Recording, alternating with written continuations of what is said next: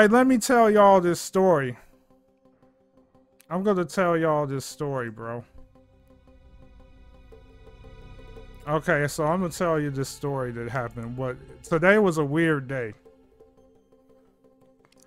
Now, it was already weird because I woke up super late this morning.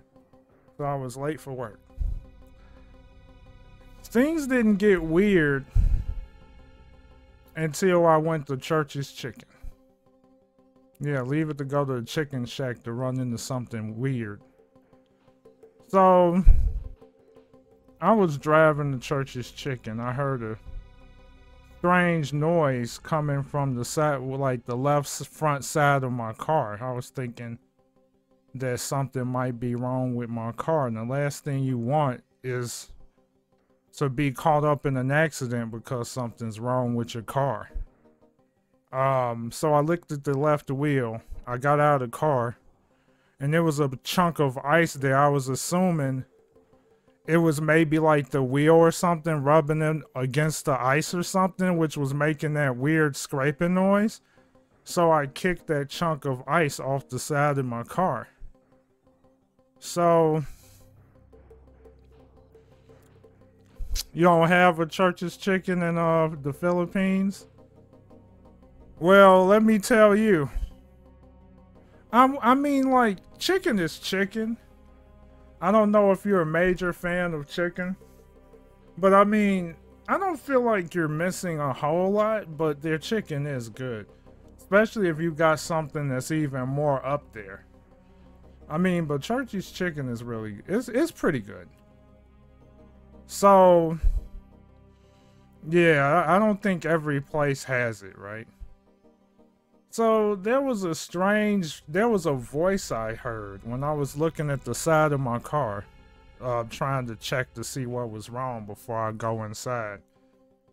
And then a little old lady was flagging me down, and I had no idea who that person is.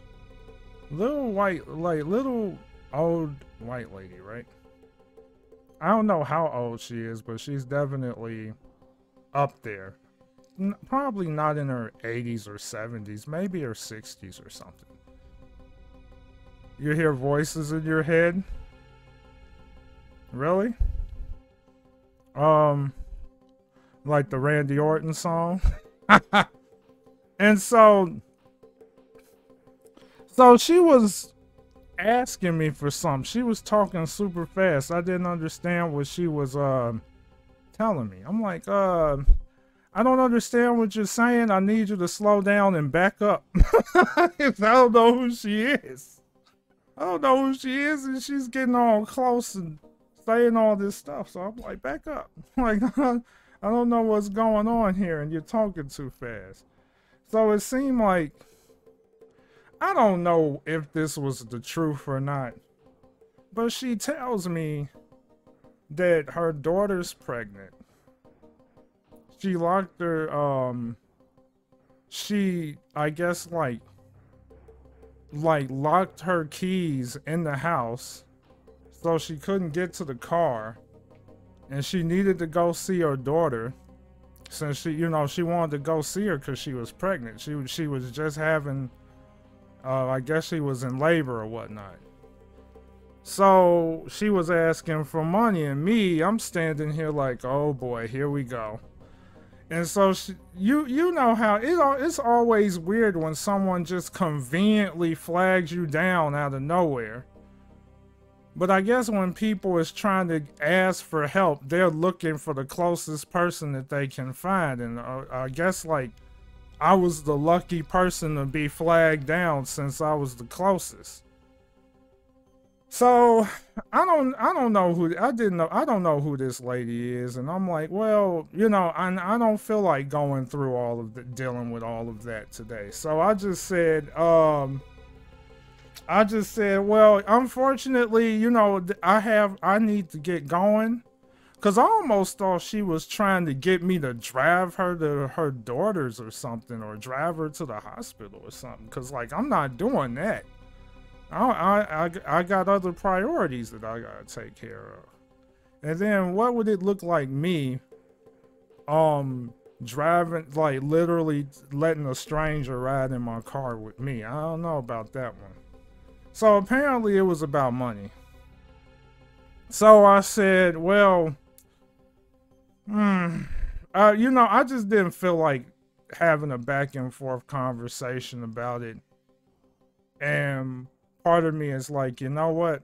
Maybe I should use this as an opportunity, even though I know I'm probably getting ripped off. Yeah, I mean, I don't know if she's telling the truth. She could be lying and just using that to get some dope money or something. So I was like, okay. But you're gonna have to, like, I'll do it, but you're going to have to, I'll give you $30. How's that sound? That's all right? And she was very grateful for it. And so I was just keeping an eye on her as I was walking. Now, mind you, it's snow everywhere. And we was going over the churches, right? Now, she crazy. She think I'm crazy if I'm going to do what she say. She said, you know, there's a lot of snow right there. You know, you can catch a cold and all of that if you're walking in the snow like that. And then on top of that, she was like, hey, you just made a new friend. I'm like, what? I was like, no, I'm good. And so I was like, well, if you want to walk on the street, you can do that. I'm not walking on the street. Last thing I want to see is a car slipping and sliding and then almost run me over. You can walk on the street if you want to, but I'm walking in the snow. I'm not getting hit by a car. I'm not doing that. And so I'm walking. We talking. Now I get to the edge, and of course, you know how you got to get over that big hill, and one false move, and you can fall on your face. And she was like, literally, like, kind of like, it was almost as if she was gonna try to catch me or something when I jumped over. My dumb butt literally jumped the hill. I'm like, let me make sure I land right. I gotta look good in front of the peoples. So I landed good. I was like, that was a dumb idea because it was snow everywhere. So we go in. I get the chicken. I'm like, what the heck am I gonna do now? Like, you know, I was like, you know what? Let's go over to the gas station and I'll get your money. Now,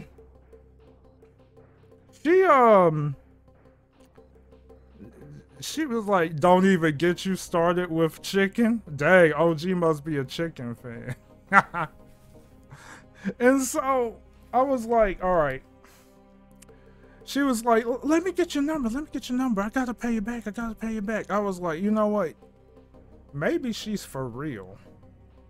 But at the same time, I'm like, you know what? Don't even worry about it.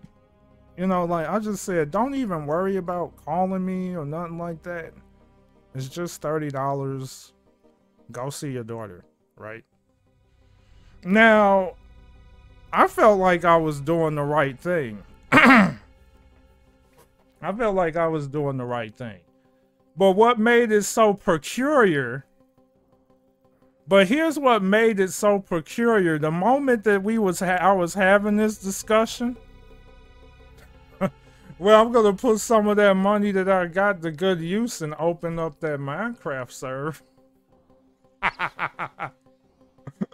So she was like, so the dude that was overhearing the conversation, I guess he was laughing. I was hoping like heck he wasn't laughing because like he knows this person and he's seen this before and he's laughing like, she got you, bruh. She got you. I'm hoping that's why he wasn't laughing, because I called myself doing something nice, right? So part of me was like, I wanted to stop her and tell him, like, look, before you take this money, just know that if you're lying, that's going to be on your conscience. But I didn't feel like going through all of that. So I just wanted to make sure. Part of me is like, you know how sometimes you always want to do a good deed for the day, even if you know you feel like you're getting conned?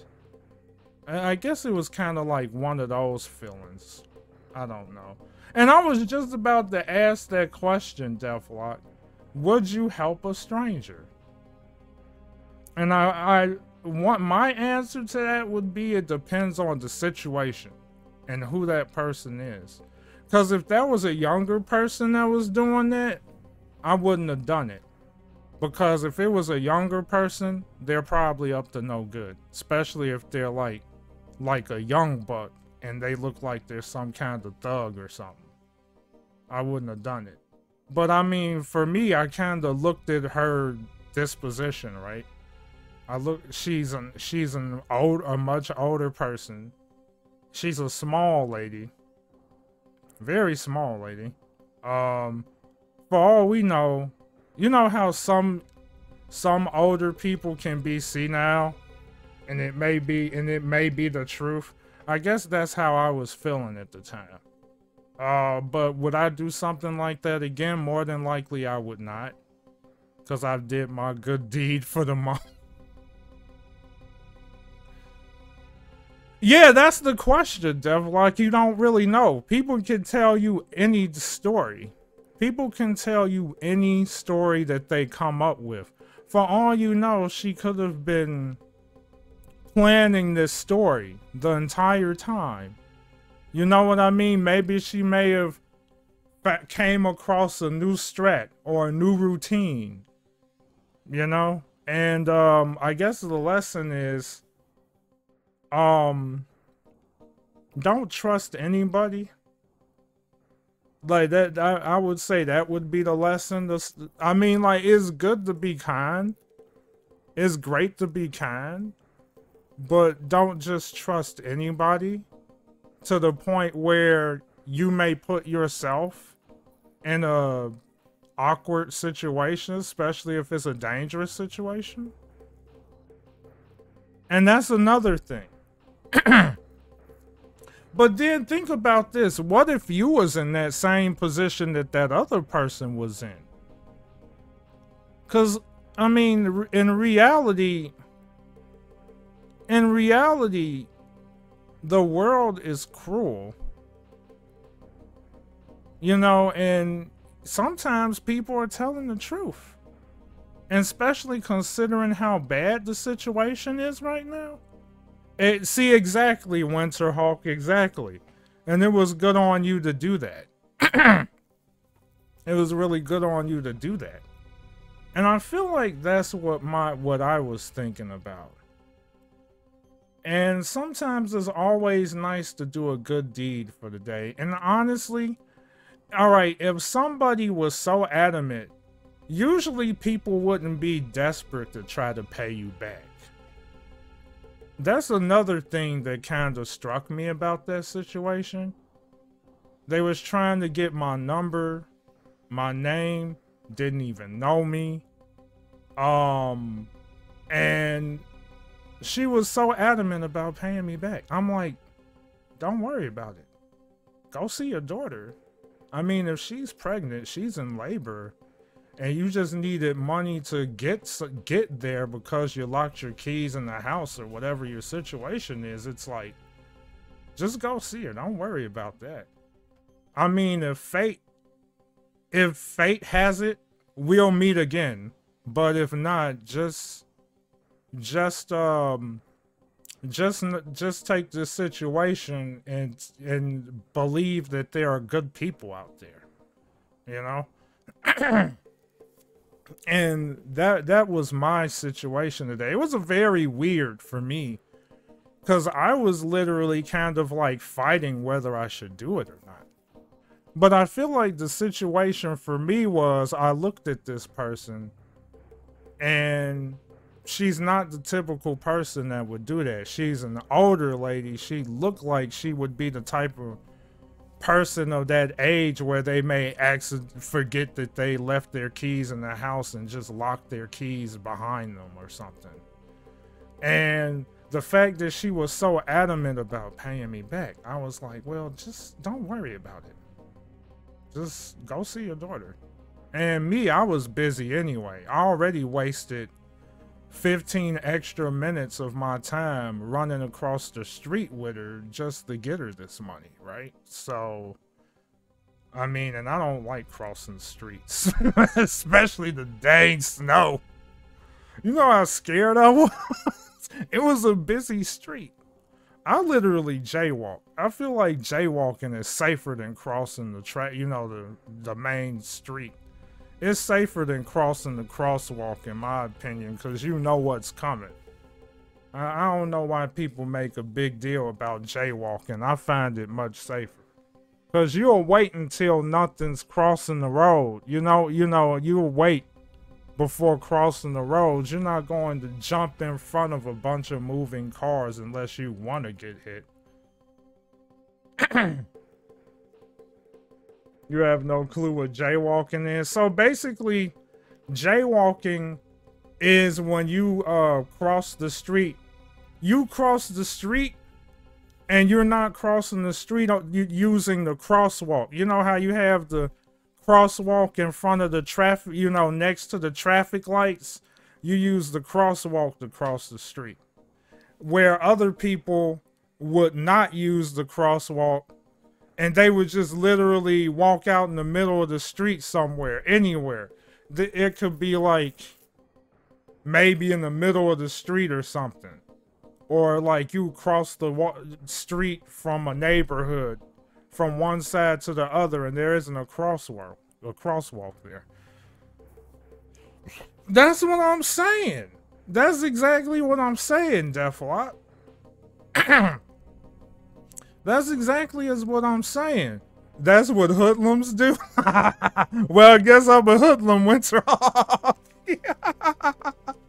Unless you're saying that crossing this crosswalk is what hoodlums do. I can see that too. But really, vengeful hoodlum. But you know what? Let that be the question of today. The question of today would be, would you help a stranger? Like that is the question of the day. And I like what Deflock said, it kind of depends. It's always going to depend. And what Winterhawk did was smart. I'm not going to lie. Winterhawk offered food or a drink, right? He didn't just straight up give him money, but he offered food and a drink, right? And so imagine if someone was asking for money and you say, hey, I'll get you some food, get you something to eat. And if they're really grateful for that, then for the most part, it's more genuine. But if they go the other way, well, they was probably going to use that for drug money or something. You would help if you don't have to lose. And if the person doesn't ask for much, that's true too. If you got nothing to lose, and I just told myself, it's just $30. And see, if a homeless person turned down food, I think they was after something other than food. It might have been drug money or something. Sometimes at work, if customers have a few cents left to pay, you go ahead and pay for the rest. And that's good on you, man. OG, that's good on you. My thing about the world that we live in right now, there's too much negativity and you don't see much of that. And when somebody shows kindness, I just feel like that can turn into something wonderful. Imagine if that lady didn't trust black people. Imagine that, right? Think about it. I'm like a tall black guy, right? And I'm not a small dude. And this is a little white lady. and she's walking up to me. Why would you walk up to somebody like that? You know, and you're little, and you know, you could easily get overpowered and stuff like that. Imagine if she wasn't too fond of black people, but I was the closest one available at the time, and you don't have time to waste. You're going to seek out that person, right? You're going to see if you could get some help real quick. And it seemed rather urgent. In my case, I just wasn't sure where to go with this. But the fact that she pulled out her phone and was really trying to get me to, you know, like, put my name and number on there so she can pay me back. I mean, that said a lot. And I don't necessarily think that's a lie, because every other person that I interacted with, they never did that. They never did that. Never. So it was like, this could be the truth. And sometimes a little kindness goes a long way. And who knows? Dino foresaw the future. And who knows, all the spit that just happened today. What you guys did, I don't know. Maybe I was blessed because of what I did. I mean, because I do believe in the Lord. And I feel that blessings can come out of nowhere. Or come out of nowhere when you least expect it. There's probably a chance that I probably would have got that money regardless, but I wasn't expecting that. I wasn't expecting all of this. I wasn't expecting all of this that just happened today. So beggars are common in the Philippines, but most of them are drugged up. See, now in that situation, you probably wouldn't even give them anything, because all you're going to be doing is helping them get high again, right? And one thing about drugs is that's only a temporary escape. You know what I mean? All of that is only temporary. None of that's permanent.